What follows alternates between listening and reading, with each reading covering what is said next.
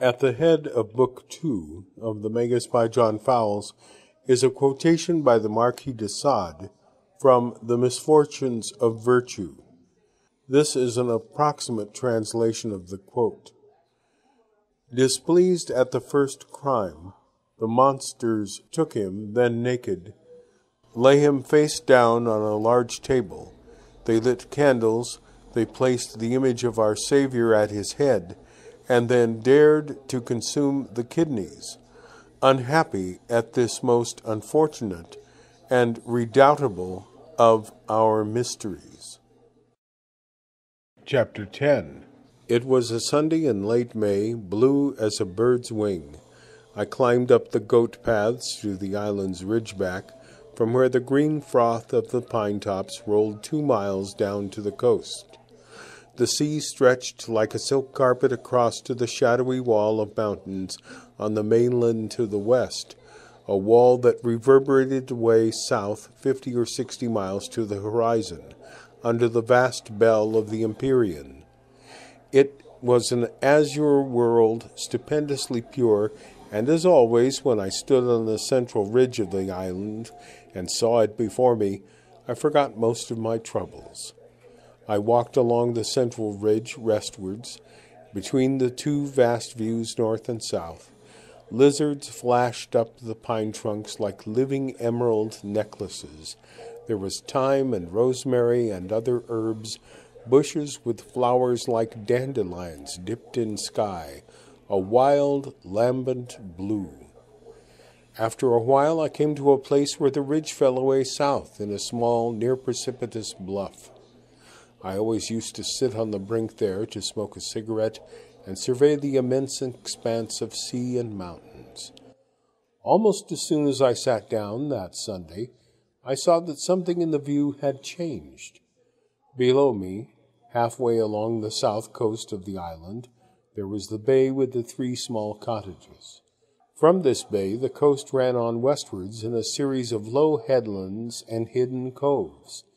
Immediately to the west of the bay, with the cottages, the ground rose steeply into a little cliff that ran inland some hundreds of yards, a crumbled and creviced reddish wall, as if it was some fortification for the solitary villa that lay on the headland beyond.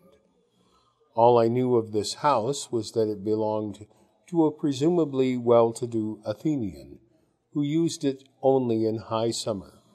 Because of an intervening rise in the pine forest, one could see no more than the flat roof of the place on the central ridge. But now a thin wisp of pale smoke curled up from the roof. It was no longer deserted. My first feeling was one of resentment, a Crusoe-like resentment, since the solitude of the south side of the island must now be spoilt, and I had come to feel possessive about it. It was my secret province, and no one else. I permitted the poor fishermen in the 3 cottages, no one else risen beyond peasanthood had any right to it.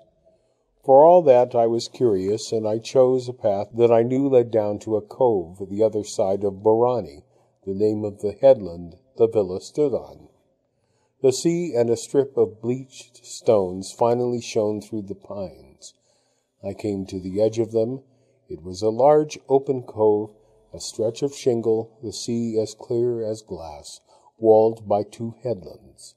On the left and steeper, the eastward one, Borani, lay the villa hidden in the trees, which grew more thickly there than anywhere else on the island. It was a beach I had been to before 2 or 3 times, and it gave, like many of the island beaches, the lovely illusion that one was the very first man that had ever stood on it, that had ever had eyes, that had ever existed, the very first man. There was no sign of anyone from the villa. I installed myself at the more open westward end of the beach. I swam, I ate my lunch of bread, olives, and zuzukakia, fragrant cold meatballs, and I saw no one. Sometime in the early afternoon I walked down the burning shingle to the villa end of the cove.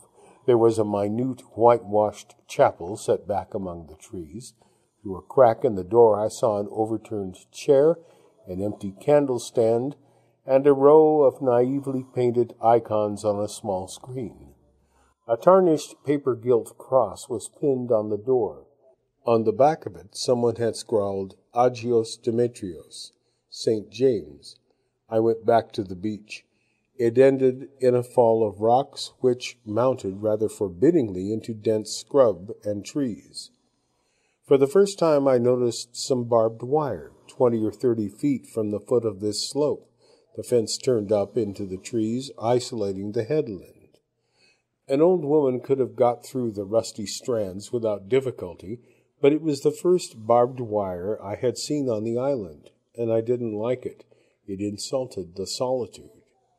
I was staring up at the hot, heavy slope of trees when I had the sensation that I was not alone. I was being looked at. I searched the trees in front of me. There was nothing. I walked a little nearer the rocks above which the wire fence ran through the scrub. A shock. Something gleamed behind the first rock. It was a blue rubber foot fin. Just beyond it, partially in the thin clear shadow of another rock, was the other fin, and a towel. I looked round again, then moved the towel with my foot. A book had been left beneath. I recognized it at once by the cover design, one of the commonest paperback anthologies of modern English verse, which I had myself in my room back at the school. It was so unexpected that I remained staring stupidly down with the idea that it was in fact my own copy, stolen. It was not mine. The owner had not written his or her name inside, but there were several little slips of plain white paper neatly cut. The first one I turned to marked a page where 4 lines had been underscored in red ink from Little Gidding. We shall not cease from exploration, and the end of all our exploring will be to arrive where we started and know the place for the first time. The last 3 lines had an additional mark vertically beside them. I looked up to the dense bank of trees again before I turned to the next little slip of paper. That and all the other slips were at pages where there were images or references concerning islands or the sea. There must have been about a dozen of them. Later that night I rediscovered a few passages in my own copy. Each in his little bed conceived of islands where love was innocent, being far from cities. Those 2 lines from Odin had been marked, and the 2 intervening ones not. There were several, also discontinuous, from Ezra Pound. Come, or the stellar tide will slip away, eastward avoid the hour of its decline. Now, for the needle trembles in my soul, mock not the flood of stars, the things to be. And this, who even dead yet hath his mind entire, this sound came in the dark. First must thou go the road to hell, and to the bower of Ceres' daughter Proserpina, through overhanging dark to see Tiresias. Eyeless that was a shade that is in hell, so full of knowing that the beefy men know less than he. Ere thou come to thy road's end, knowledge the shade of a shade, yet must thou sail after knowledge, knowing less than drugged beasts. The sun-wind, the breeze that blows almost every summer day in the Aegean, sent little waves curling like lazy whips along the shingles. Nothing appeared, everything waited. For the second time that day I felt like Robinson Crusoe.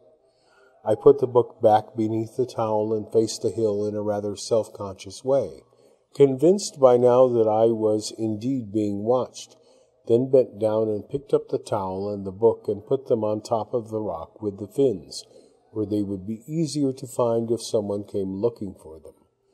Not out of kindness, but to justify my curiosity to the hidden eyes. The towel had a trace of feminine perfume on it, suntan oil. I went back to where my own clothes were and watched out of the corner of my eye along the beach. After a time I withdrew to the shade of the pine trees behind the beach. The white spot on the road gleamed in the sun.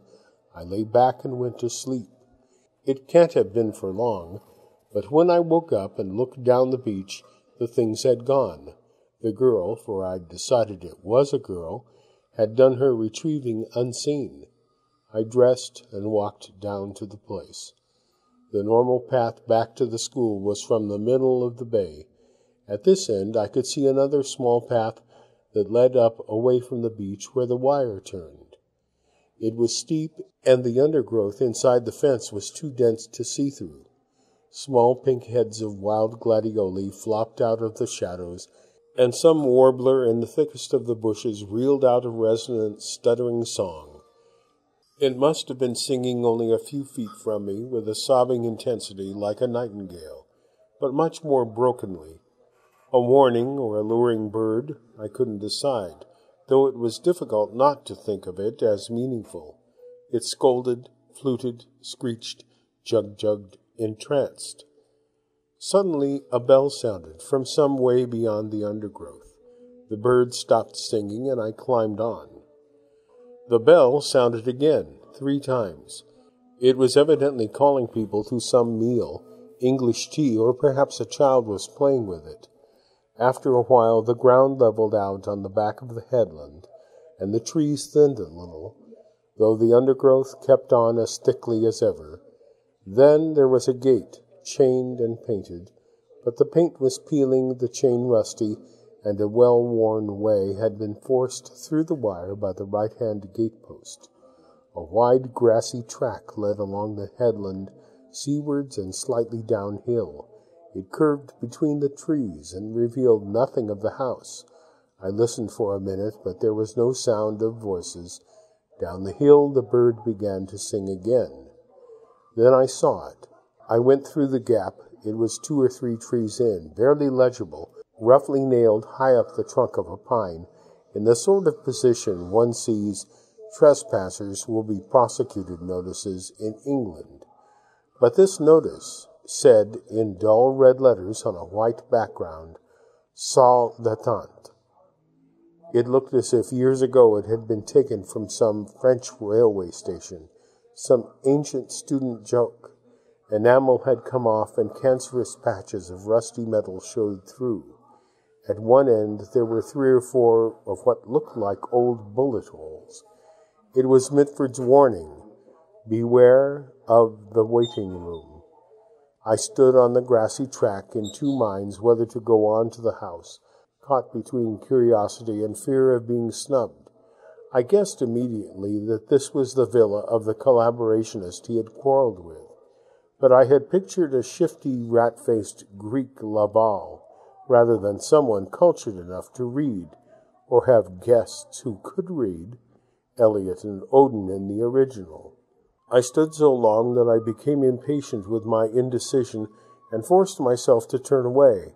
I went back through the gap and followed the track up toward the central ridge.